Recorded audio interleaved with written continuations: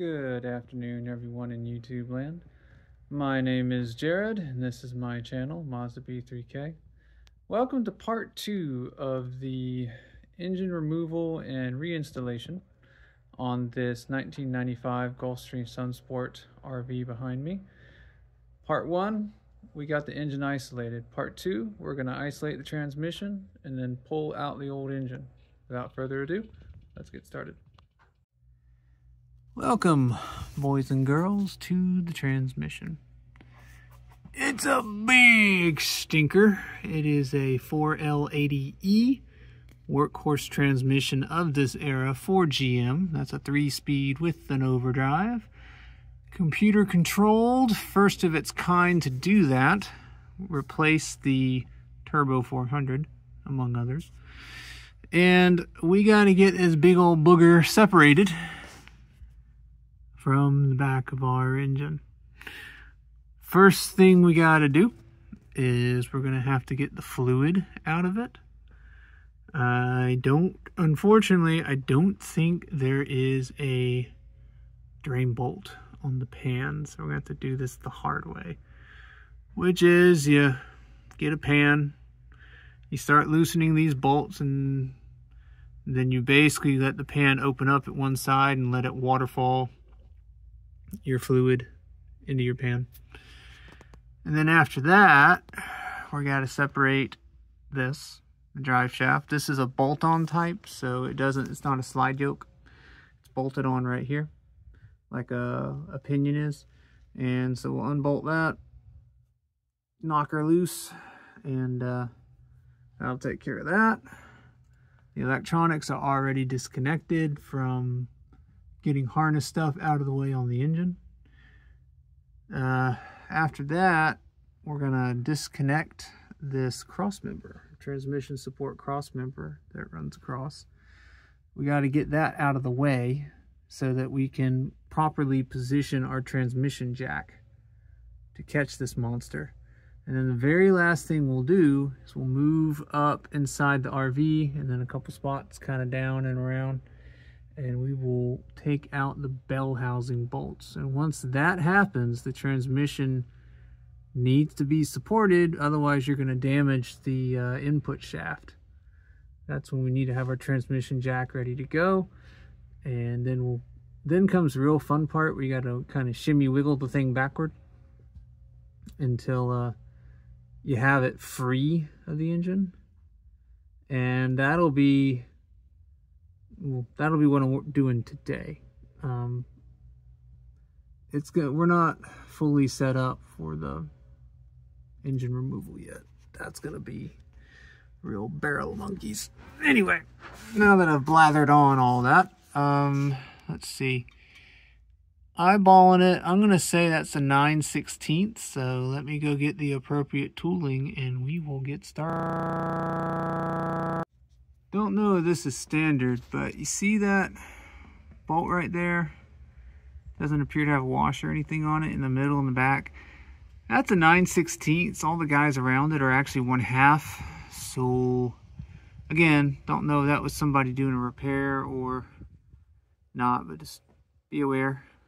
As you can see, I've got a power tool and I'm just kind of working my way. I decided to go after this guy. He's in a tight spot. I'm gonna use this guy, Flexi 9/16, and hopefully that'll get the job done. So we're aiming for a little something like this. This thing's been dripping everywhere, but I finally got enough of the rear bolts loose that it's starting to come down here. As you can see in the back, I got a pan in position. Try to avoid as much mess as I can. Fluid is a dark red, so it's got some use on it, but I'm not seeing anything particularly scary at the moment. All right, let's see what we have. So we can see this fluid is dark. There's particulate in here. I apologize for that reflection there. It's just there's enough fluid in here to cause that. And this is our magnet, and it appears to be quite covered. So this fluid definitely had some age on it, and it did need to be changed. And, you know, I'll clean this up. We're going to switch from a cork gasket, which is what this is, to a rubber one. And, yeah. So for the here and now, I clean all this up. Wipe the magnet clean, get the pan clean. And then I'm actually going to stick it back on there temporarily because that protects the insides of the transmission from getting dirty and whatnot. And then I'll continue on with getting the transmission disconnected. Alrighty, so this is our pan all cleaned up. Oh, forgot to put the magnet back in there. There we go. So definitely used, but nothing scary. I don't see like chunks of clutch pack material in here. So I'd say that transmission's probably still okay. Got some life in it. Like I said, gonna just bolt this back up. Just put a few bolts in, put the rest in a safe place, and keep going. All right, so did some peeking here. You got 4 of them, had to dig them out. These are 7/16, and they are set up as such. Can't really get at them with a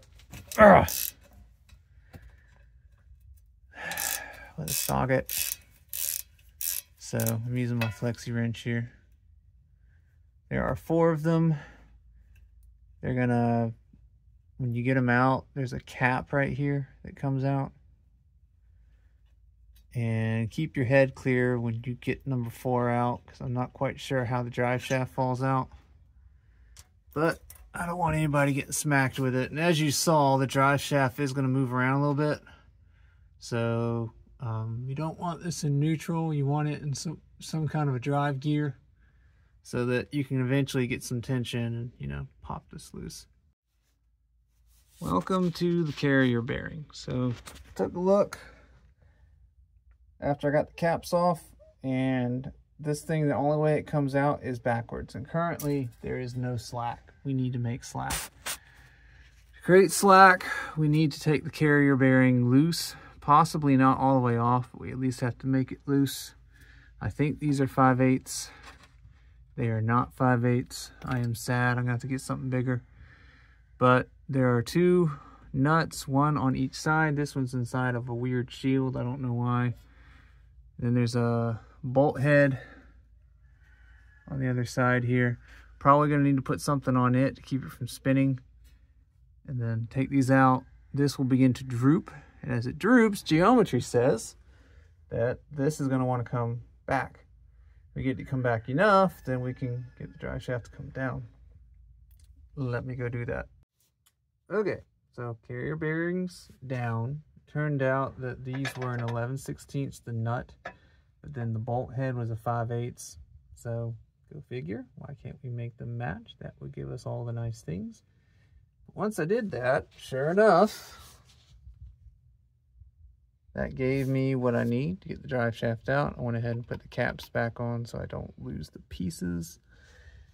And you may be screaming, but now you've got pressure there and sag here. What I'm going to do here in a second is go get a jack stand and put a jack stand right over here, and that should let me keep this out of the way over here, because I need this out of the way so that I can roll in the transmission jack where I'm at, and so the transmission jack will have room to come back and the transmission can come back. It's actually have to come down a little bit because see the clearance there, but it'll droop once the crossbar is out of the way. So that's done. One thing I totally had forgotten about is we need to disconnect the cooler lines, which are up there. For that, I'll have to go get my flare wrenches out. I'm gonna guess it's gonna be like 5/8 and 11/16 on those, but that's the next thing we go after. And then we got to disassemble this cross member, and finally at that point we can go ahead and we'll get our transmission jack wheeled in here and start working on this. But this is actually for as much as this RV hates my guts and I hate its guts, this is going okay. All right, guys, this is what I wound up having to do. So there's your transmission lines, right? They're rounded out. They ain't going anywhere. But what they go to, I was able to disconnect. So what they had done in this case is a custom setup. They had one going in the radiator as normal, but then the bottom line, what they had done is they had added an additional, it's mounted up front, but an additional cooler. So they had jammed the tube nut into this, clamped down on it, and I guess by some miracle it didn't leak, and that's where the other one was going. So I've got them both free now. So you got one here, one there, and so now when I need to pull the transmission back, it's going to be a little bit more annoying, but these will go back with it. So in that way, I don't have to fool with getting real frisky with those lines, anything like that. And we can still just keep doing what we need to do. We'll reconnect this stuff up front when we need to. And so we're good. Those other two lines, by the way, I was being a derp. Those are fuel lines, and they do need to come off because there's a stretch of hard line that runs from the Tibby unit to there. It's got to come out. And to get those off, it was, you need a 3/4 to offset and a, what was it? It was a 5/8 tube nut. And you know, you pull one way with the 3/4, you push the other way with the 5/8, and pop, they pop apart. Beware of fuel spilling. But I need to disconnect that because I got to disconnect that up there. But that's done. So now we're on to the cross member. Alrighty, folks. Cross beam. Dun dun dun. Alright, this thing is set up kind of interesting. It's got a support bracket, this lower piece here, and then the upper piece is actually this big U shape that goes across. And the U, its bolts go in at the top there, as you can see. So what we want to do first is take out this support bracket. These are 9/16 right here. I'm pretty sure this is a 9/16 bolt head. So you need that. This is an 11/16, so probably an 11/16 bolt head up over there. But one of my theory is we take that out and we take these two out. There's the other one. We can wiggle this out. We can wiggle the other one out over there. And then when we start taking out the top, it will come down, right?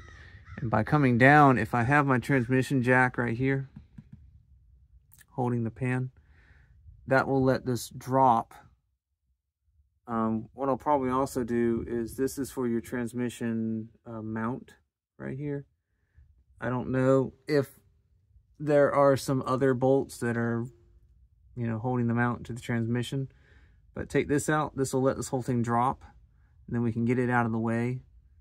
And then, you know, if we need to lower the transmission jack, moved around for better positioning, we still can, because we're still bolted to the block, and the block is still bolted to the motor mounts, which are bolted to the big K-frame up there. Or maybe we're happy with what we got, but that's my general plan here. So I'm going to go ahead and get started on that. And you can also see I got the fuel lines out, and what's important here is I'm at an angle a little bit because we're up on jack stands, right? So as long as I keep the tops of the fuel lines above the level of the fuel tank, gas won't come flying out. But if the tip of this hose gets below the tank, below the actual fuel level in the tank, it'll create what's called a gravity siphon, and it's going to start just peeing fuel until that fuel level gets equal to the fluid in the tank. So come up with a way to keep it above. All right, and there we go. So what that also does is it gives you, move the slide around, gives you a lot better access to the actual crossbeam bolts right there once you get this lower support bracket out of the way. But that went about how I thought it would go. The bolt heads on these are 5/8, not 11/16, so make sure you have a 5/8 wrench. So now we get to do the fun one, because there's exhaust there. And if I'm talking a little loud, sorry, I've got earplugs in. I'm using impact tools and I value my hearing. So anyway, we're gonna do that one, and then I'll go get the transmission jack and we'll go from there. All right, folks, updates. So as you can see, a little hard to tell, but got the two top bolts out. It was not very fun. What I had to do on the exhaust side is above the frame rail, up there, I took a breaker bar and a 5/8 and I used that to break the bolt loose to where it would spin, even, you know, spin the nut. And then I would lock the top with the breaker bar, and then I took an 11/16 and I cranked inside of here. And it was not fun, but that worked. I got it out.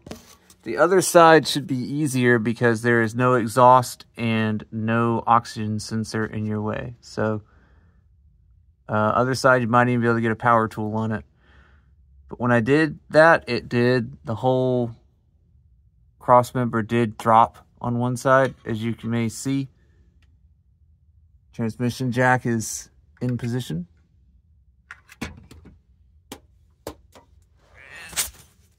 Just to kind of hold things. It's not, I don't have the safety chain or anything in place because I haven't disconnected it from the bell housing, but I have it here so that I can try to pry this cross member out when I get the other two bolts out.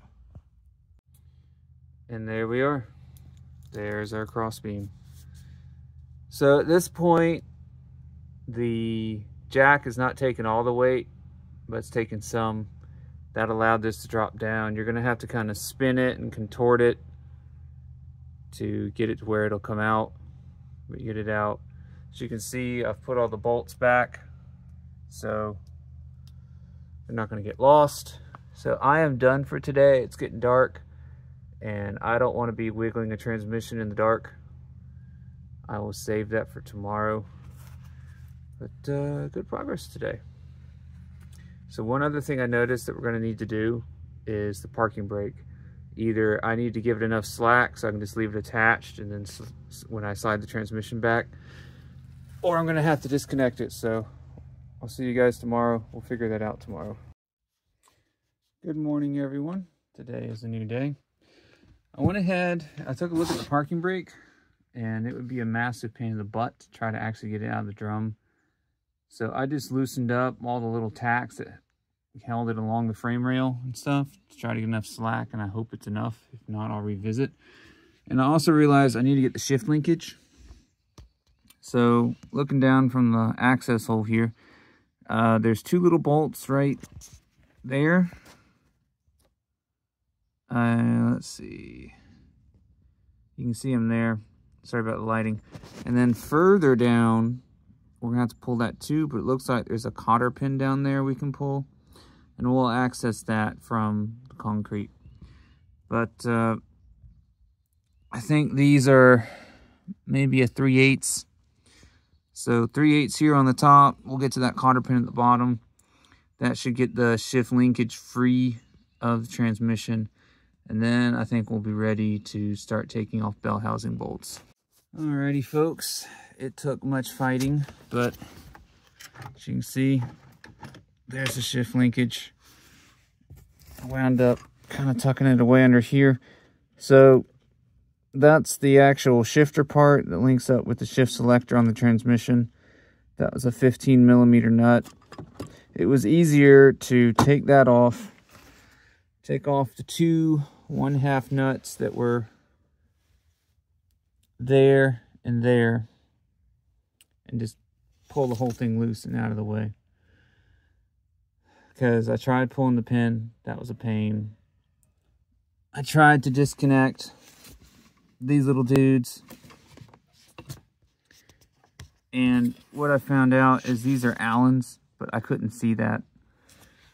I couldn't find the right one, so I just worked around it. All right. So, bell housing bolts. As you can see, we've got 1, 2, 3, 4, and then I think we have a 5 and a 6 down on the shoulder that we'll have to access from the underside.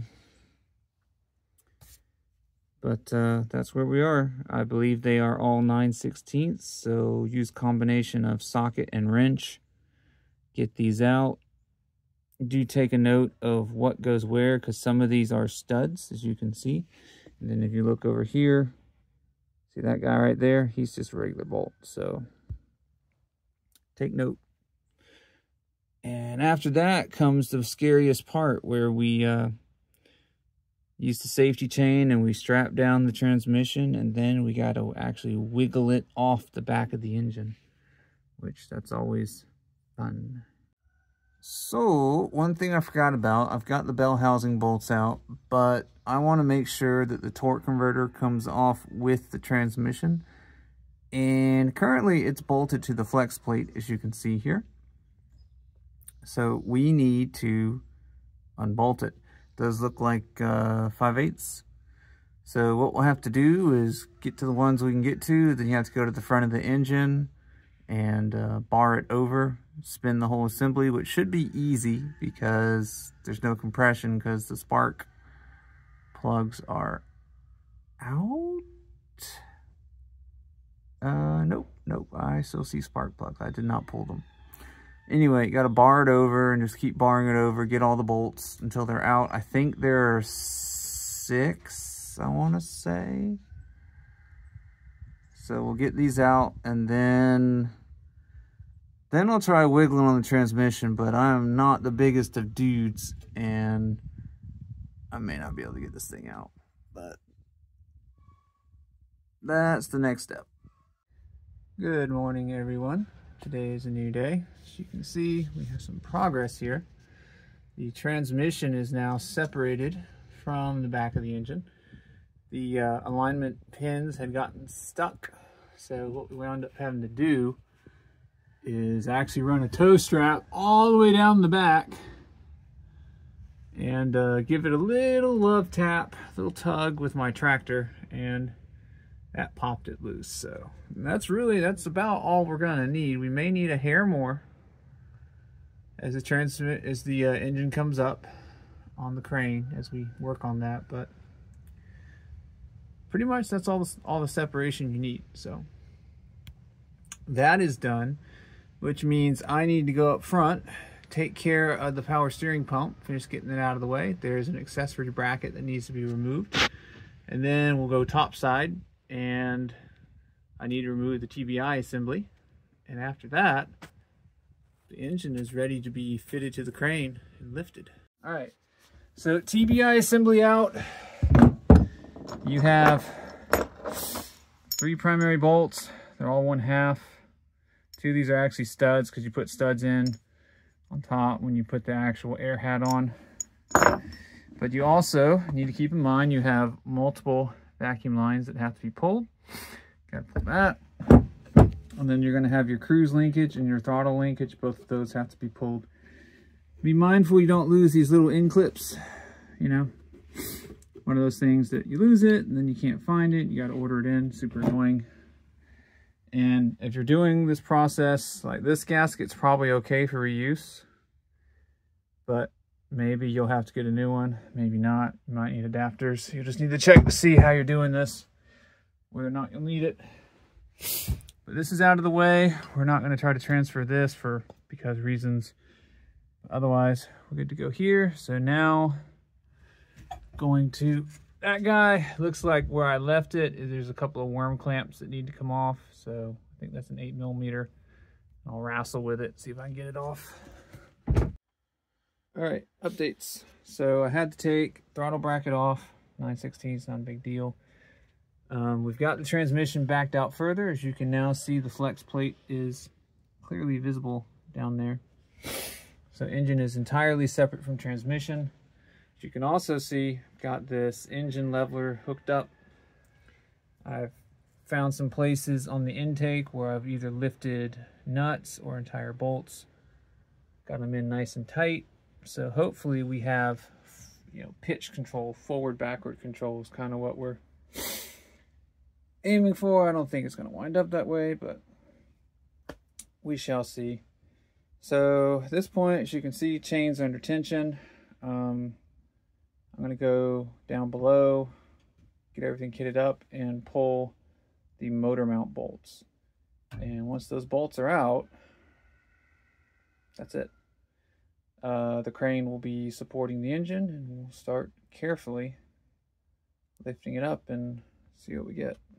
Okay, so one last thing that I noticed after getting the motor mount bolts out, which by the way, the head is a 9/16, the nut is an 11/16, and head is a 5/8, nuts an 11/16, and they're sticky. You're probably going to need to get a breaker bar to get it broken loose so it can actually move, and then you're going to need a helper or something to lock down one side, and then with the other side I used an impact right there, got it out. And since I had the engine under load from the crane, bolts came out nice and easy.